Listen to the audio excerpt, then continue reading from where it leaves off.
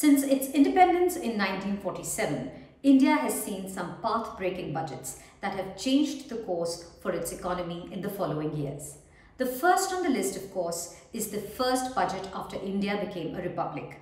Presented by John Mathai in February 1950, it laid down the roadmap for creation of the Planning Commission. Though the body had already been announced by the President Rajendra Prasad and created later through an executive order, the budget gave the composition of the commission. It was to be chaired by Prime Minister Jawaharlal Nehru. Labour Minister Gulzari Lal Nanda was to be the deputy chairman. There were to be 4 members and the names of 3 were announced. The budget talked about drawing a new plan in place of the earlier one, formulated after the Second World War, in the wake of the partition of India and integration of the former princely states into the country.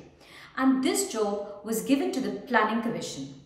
Though his budget paved the way for setting up of the Planning Commission, Mathai himself resigned after a few weeks in protest against vesting of huge powers with this proposed body. The next on the list is the 1957-58 budget presented by T. Krishnamachari in May 1957. It put curbs on imports through an import licensing system, took back budgetary allocation for non-core projects and set up an export risk insurance corporation to protect exporters against payment risks. The budget raised the income tax rates, introduced the wealth tax, a tax on expenditure and a tax on railway passenger fee.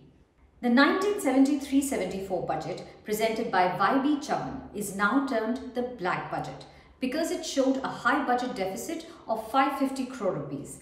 It allocated 56 crore for nationalization of general insurance companies, Indian Copper Corp and coal mines. The aim was to allow uninterrupted supply of coal to meet the growing demand by power, cement and steel industries. In the budget for 1986-87, much before states introduced state VAT and GST came into being, Finance Minister V.P. Singh introduced Mod VAT, or Modified Value Added Tax.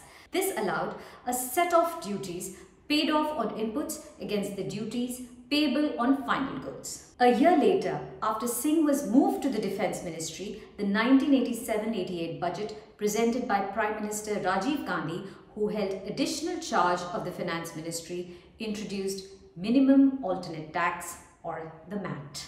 The 1991-92 budget is known for path-breaking policies by then Finance Minister Manmohan Singh. It ushered India into the road of economic liberalization and reforms by shunning the past policies of Inspector Raj and import substitution.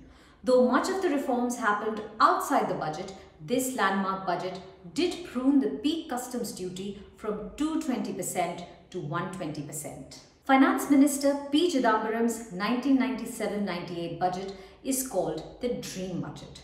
It lowered the personal income tax rates to 10%, 20% and 30% from 15%, 30% and 40%. It launched the Voluntary Disclosure of Income Scheme, an amnesty scheme to bring out black money. The ad hoc treasury bills used for financing the budget deficit were phased out.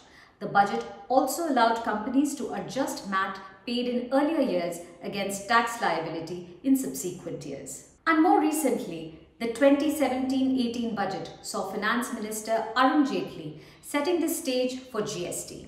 Though he did not mention the exact date of GST rollout, he did not make any changes in the excise duty and the services tax because, as he said in his budget speech, the same are to be replaced by GST soon. If you like this video, share it and subscribe to Business Standard. For more news, views and insights, log on to www.business-standard.com. Do also follow us on YouTube, Twitter, Facebook, Instagram, Telegram and LinkedIn.